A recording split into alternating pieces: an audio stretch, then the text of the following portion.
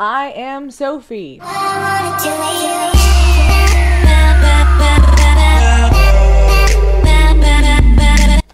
We are back with more unraveling and more diving in to more Sophie videos.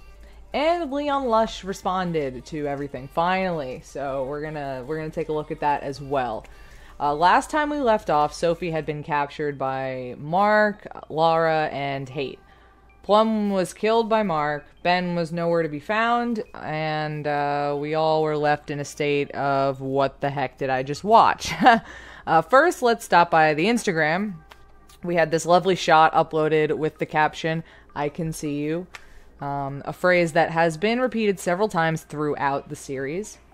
Then this shot is an additional identical shot that was previously uploaded, only instead of Sophie on the car, it's Lara. Same outfit, same rich bitch demeanor. The caption reading, "Life's trials will test you and shape you, but don't let them change who you are." This is ironic because of the obvious fact that Lara is replacing Sophie in this scenario that's been playing out. The next shot is another identical photo with mild alterations. The peace sign from earlier in the Instagram has flipped around. Now, before the new videos were dropping to show more clues, the subreddit for Iamsophie was going nuts. We looked for clues everywhere we possibly could. Someone noticed Sophie unfollowed everyone besides Leon Lush. I went to his Instagram speculating that maybe he was involved somehow, since like he was the only one that they were following. And like it's just weird to do that. So I just went and I snooped around trying to see if he was somehow involved in the ARG, and maybe tried to promote it through his channel because he has a pretty big audience. I found this image on his Insta with a strange shadow figure in the back, which he actually responded to.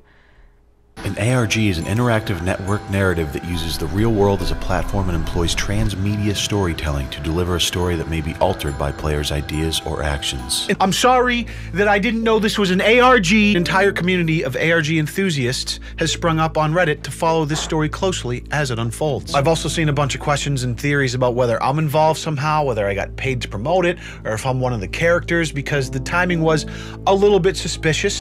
And a few others spoke about theories involving him as well.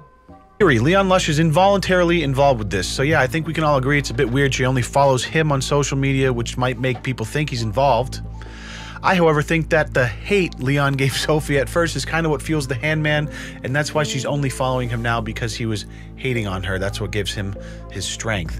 I don't think Leon himself is involved hands-on, but I do think he got dragged in and will have something to do with all of this, even though he's probably not even aware of it right now. Next, let's jump into the videos a little more.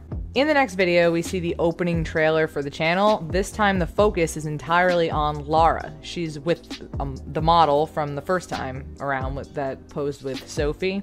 She's doing the narration with various shots of Sophie in pain throughout. At the end, we see the same shot of the bearded man from the Instagram.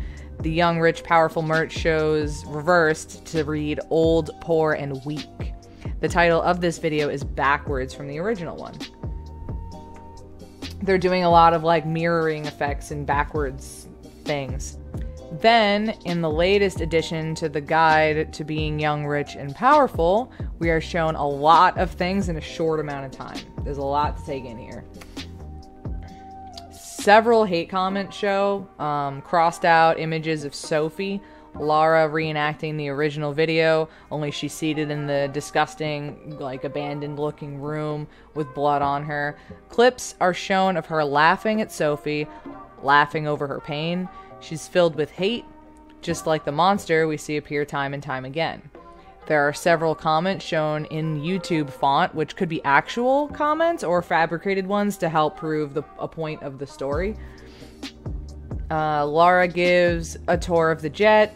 She's lip-syncing to Sophie's voice. The speaking and the timing are purposely not synced up right. So here we have our cream leather seats. It's like a really good leather. I think it's from a cow. and their skin is meant to be a lot softer, so it is really comfortable. Business is a massive word for me. She shows the photo of her dad again, and it glitches, showing Hate and Lara before going back to Lara and Sophie's dad, which is an interesting concept. We see several shots of Lara and Plum together. Lara posing in photo shoots just as Sophie did before going back to the static. So I don't know what the significance of that is quite yet. So here's some things that I personally take from the whole thing. One of the phrases Sophie repeats is, "Am I being real? Am I being me? Life's trials will test you and shape you, but don't let them change who you are." I think that the Hate character might embody self-hate in the fact that influencers often lose themselves in their quest to please an audience. They are basically all the same. They do like all the same kind of things, and they're basically replaceable. They come in, they come out, trying to please an audience, losing themselves in that process. Different quilts cut from the same cloth, essentially. They look different, but ultimately do and say the same things. Lose their individualism to the algorithm that sells skimpy clothes, flex the money, flex the big house, talk about how woke you are, appeal to sponsors, be Instagram brandable, that kind of thing. If I had to take a guess anyway, that's kind of what I think it's going towards.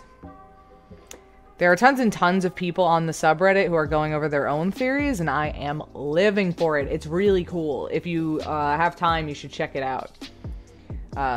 Some people have said that Iamsophie is about cancel culture, and a bunch of other things, which are cool. This ARG includes live streams with binary code that reads out phrases like, "In this place, your hate will bloom, but it will find a new face soon." And QR codes that read in binary to "It's not over." This kind of thing has got me hooked. I'm very immersed in the Reddit and the story. I'm really happy that I was able to jump on this in the beginning so I can kind of like see how it's all playing out and enjoy the ride and having fun solving the mysteries with everybody else. Because when you binge watch these kinds of things afterwards, you miss a lot of the mystery because it's already solved, it's already done. But if you have the time, because most of us are quarantined, check it out. Seriously, I think it's really worth the watch. Anyway, thanks for watching. If you like my content, leave a like, feed me a sub, and join the Scripts Army, numbing the pain with constant killer content. And I'll see you next time. Yeah, I said I got this, I'm in it. I'm hella filthy, so I got this, I'm winning. I'm not a quitter, so I'm not fucking quitting. Just try to stop me and you'll drop dead missing. I'm on my way to the top now, listen.